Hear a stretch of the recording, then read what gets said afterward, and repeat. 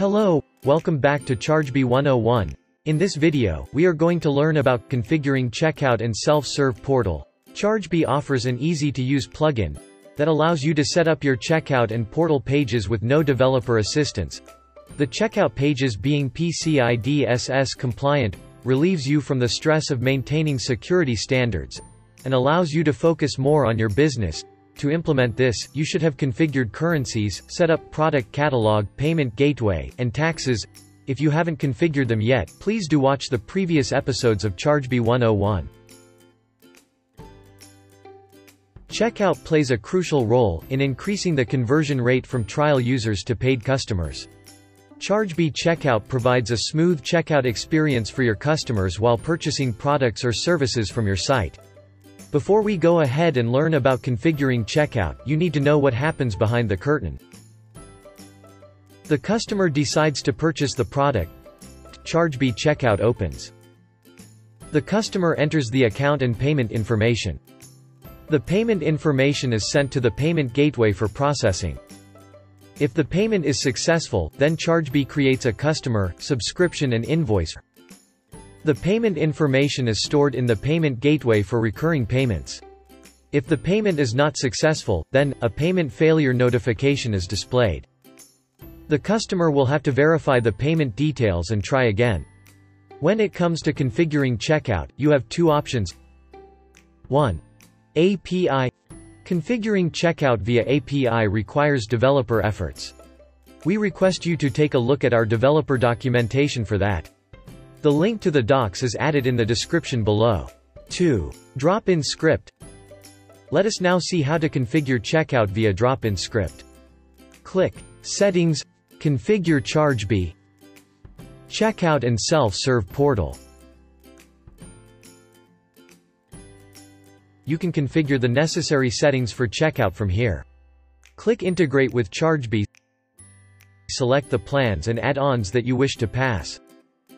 Next, open the HTML file of the checkout page that you have created for your site. Copy the header text and paste it in between the head tags.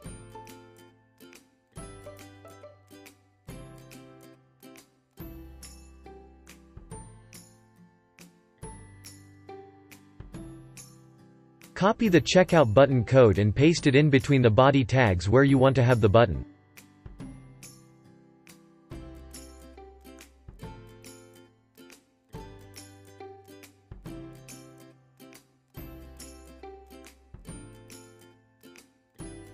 This is how checkout will work for you.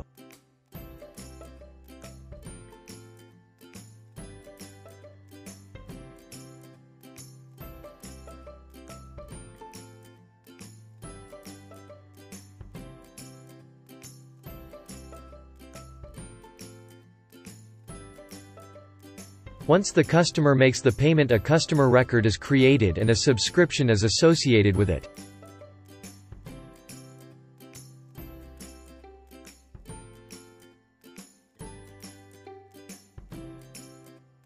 Let us now see how to access the settings. You can customize your checkout settings from the Configurations page. You can select the cards and fields to display in the checkout from the Fields tab.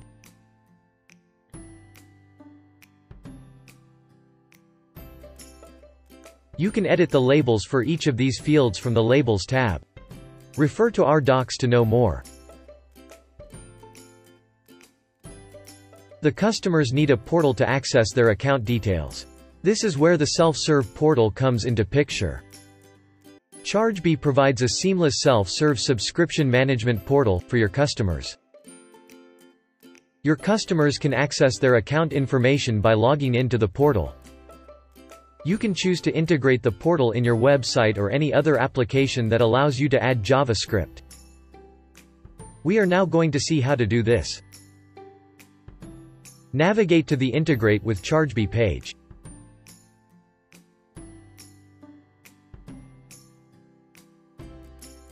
Copy the header script and paste in the header section of your HTML page.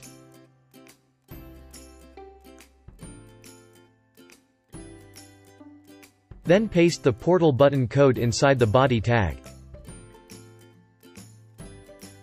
This is how it works.